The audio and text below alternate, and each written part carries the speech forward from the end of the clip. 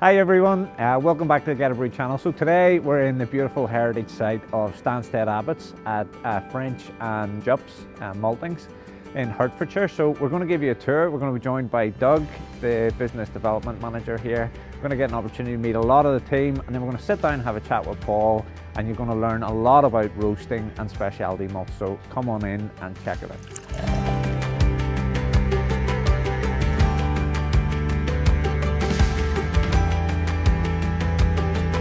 As you come in, you can see the surroundings are beautiful. It's obviously a greenfield site, a lot of heritage, all listed buildings. You can see some of the buildings here are old traditional floor maltings. And what we're going to do is we're going to take you down to where the green barley comes in and gets processed in the malt and subsequently roasted into specialty malts. Okay, so the reason I brought you guys here is I want you to meet the people behind the brand. So it's a business with over 330 years heritage. It's a family-owned business. Been here a few times now. Lovely, lovely people. And I hope that that message comes across today. A lot of the team here have worked here for decades. You're going to get to meet Andy. He's been here for 43 years, for example.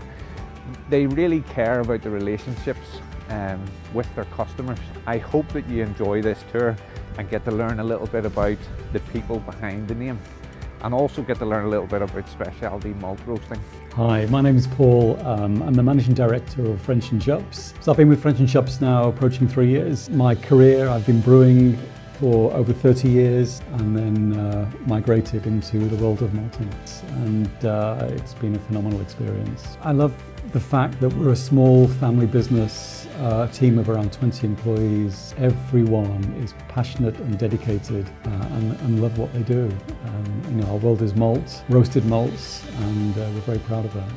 Hello, my name's Doug and I'm the Business Development Manager here at French Jupps. It's a great company. We've been here 300 plus years. It's a good job. I've worked here 27 years. I started off working in the laboratory here, but my role's progressed and we're developing the business, talking with brewers and looking at their needs and trying to supply their needs.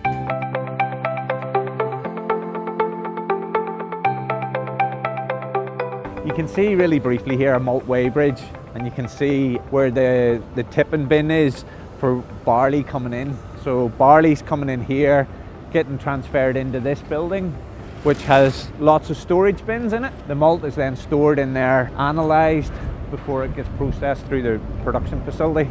This is basically where everything starts and where it finishes.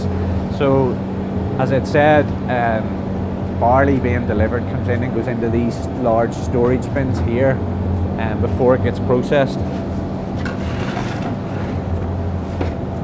And then equally, once everything's finished and packaged, it comes through here to get bagged up, pallet wrapped and ready for onward distribution. I'm Jamie, I'm a warehouseman, been here 11 years. My brother Matthew's worked here around 15, 16 sort of years as well. I don't know really, it's just a quirky place, it's old, it's traditional, it's an interesting job to work. Hi there, my name's Dean Smart, I've been here for 27 years and I'm the foreman. We're a big family really, the job's enjoyable and we've got good bosses. Connor Jones, been working here for the last 4 years, in the warehouse, packaging, stacking bags, weighing off, all sorts. Hi, my name is Ed. I've been here a year now, picking up everything, bagging up, learning the gist of the job. Connor's father is Paul, and Paul is the roasting man here. Yeah. Ed's father is Ron, and Ron is one of the maintenance team here. This used to be a floor malting until about the 60s. The malt used to be turned every day by hand, shovels and rakes. The malt would then dry out and then it would be used as base malts or white malts. The ceilings are low for the simple reason the more floors you have in a building, the more malt you made. So unfortunately there's a lot of banged heads I think in those days. See, it's all the original is still here. So you can see packaging team are around me here. So every bag they take a little pinch and put it into this sample jar, and then at the end of that pallet being done, that gets taken over to Karen in the lab and she works out the COA, and then the COA, which is certificate of analysis, travels with the malt so that you're getting consistently high spec time and time again. Okay, so that was where it all begins and equally where it all ends. So now what we're going to do, we're going to take you down and show you the steep germination and roasting. So as we were walking across there, you see there was conveyors above our head. So the malt gets conveyed up into the top steep vessels. So the steep vessels hold approximately 18 tons of barley, and the barley is soaked, a 10-hour soak and then 14 hours drained, and the guys up in the control room then obviously manage the temperature. 3 days of steeping. Once that's finished, it gets dropped down into the germination vessel. Now these vessels rotate really slowly and do around 3 turns per day, and the idea of what you're doing at this stage then is to get the germination, to get the little shoots and rootlets. And why we're doing that is obviously to get the conversion, so that whenever we roast it, we've got that nice sugar, and then the sugar obviously has got the nice extract, which creates a nice flavours. Doug has explained to me that there's 4 germination drums here and 4 steeping drums above them. You can see another steeping drum over here. This one is specific for patent malts, whereas these are specific for crystal malts. And equally, the reason why the rotation takes place in the germination is so that the rootlets don't knit together, so the rotation splits that up from happening.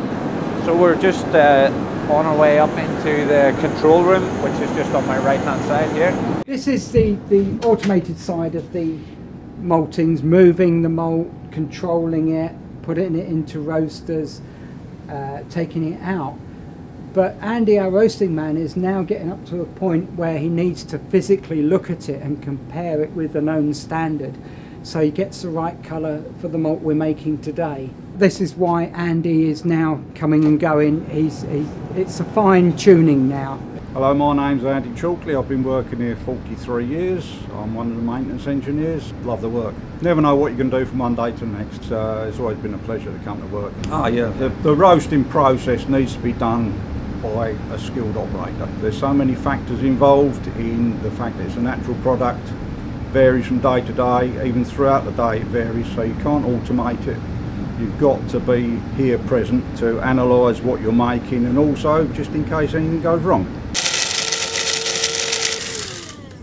Andy, when you're doing this, I'm trying to match those 2 colours. Okay. That's a 26 colour, that's a 39 colour, they're both caramel, and I want to get somewhere in between. That at the moment is not quite there yet. It's just a little bit light.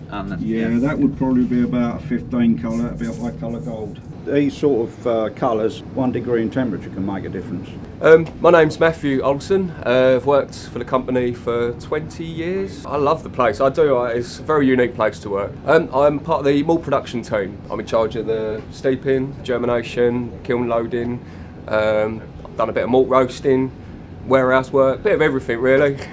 You can see here now, Andy is in and out there literally every few minutes. He takes a sample, he cools the sample, he takes it in, he grinds it, and then he colour checks it. The reason you can't automate this and you need Andy's craft and skill and experience is because temperatures change, the climate changes, the weather changes, it all has an effect on the machine.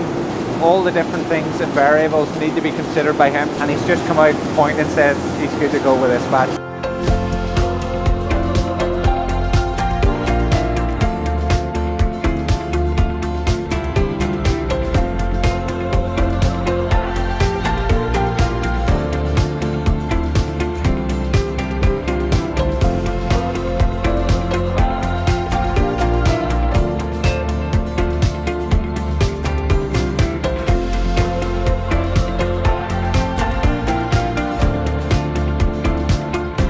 Doug, the reason you're doing this is so that you can see the conversion within the grain to make sure that you're getting the consistency that you want. It's a visual test. Look at what you're doing is you're taking the standard here.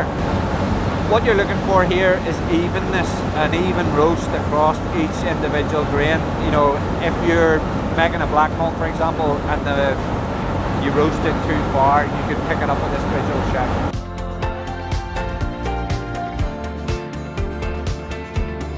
We can see Andy's preparing the second drum. He's checking, he's running back and forth to make sure that the colour's on spec and that he's got it exactly where he wants to. You can hear the green malt coming into the drum that's just been emptied. So whilst beneath where I'm standing at the moment, there's fans cooling the air, and the malt is being mixed to make sure that it's cooled down properly.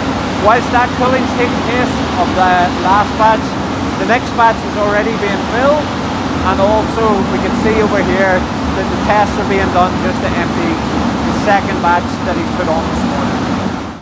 Obviously everything's conveyed back and forward, so we're going to take a very quick look in the kiln now. Look, I've brought you around here to give you a little look at the kiln. This is for patent malt, so whenever the steep's finished, it obviously needs to be dried out a certain extent before it goes in to be roasted. So it comes over via conveyors into the kiln. So false bottom here and hot air blown through and then taken out through the top. Once the kilning's complete, it then goes back over into the roasting drum. As we come up here, you can see this is pretty much automated. So Doug was explaining that the malt comes over. You can hear the conveyors just running in the background there. Goes into the kiln. It's dried to the set percentage moisture level that they're looking for. Then into a holding bin and then back over for roasting into patent malts. My name's Del and I'm the patent roaster, warehouse man, tea maker, coffee maker. Nearly 20 years now, so they look after you here. It's a nice company to work for. So we're back to where we started, where the barley is intake and where the packaging area is. So now what we're going to do is take you upstairs and we're going to get Karen to let us have a look around the lab as well.